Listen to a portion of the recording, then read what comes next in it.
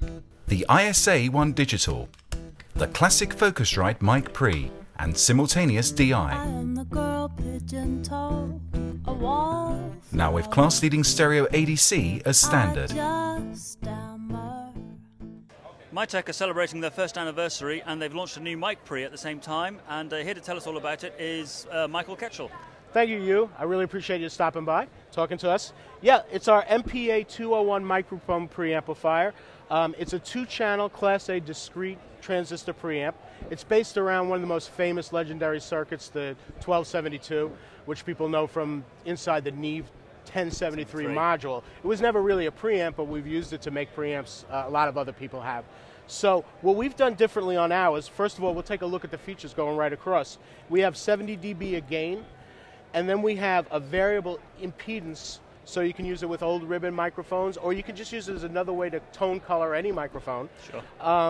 Then what I think is very important that I feel is missing on a lot of preamps is a really good high-pass filter. So we have a great variable high-pass filter. It's from 30 all the way up to 350 hertz. So it's great on drums, vocals, even like acoustic instruments like a mandolin. You can take it all the way up to 350 hertz. Sure. We have really, really nice, we have output control, of course. We have nice metering. We actually have a VU meter that you can see the input and the output level on, but we also have a digital peak meter, so you know when you're at absolute digital clip. And that can be calibrated for either plus 18 or plus 22 dB, depending on how your converters are set up. Sure.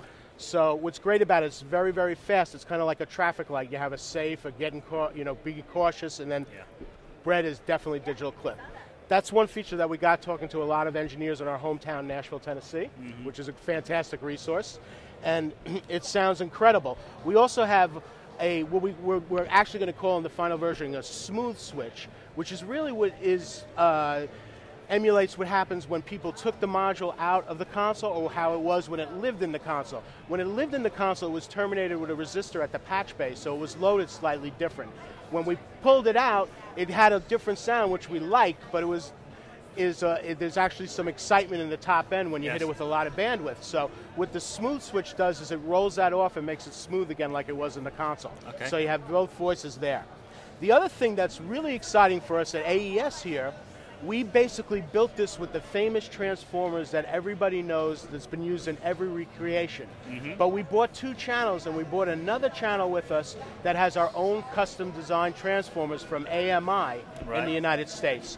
And for the last 2 days at the show, we've been asking people to come in and take the challenge of choosing between A and B. And I'm very happy and excited to report that everybody picked the channel with our own transformers in it. Fantastic. So it's a really different sound. It's a little bit fatter, a little bit beefier, we say, and it's just fantastic sound. And we brought it around to some key guys in Nashville, and they really, really love the sound of it. It's got a MAP price in the USA of $1,499, so it's very, very affordable. We think it's a very beautiful looking unit, and it'll be available for shipping in January. Fantastic. Thank you very much, Thank Michael. you very much. Appreciate Thanks. it.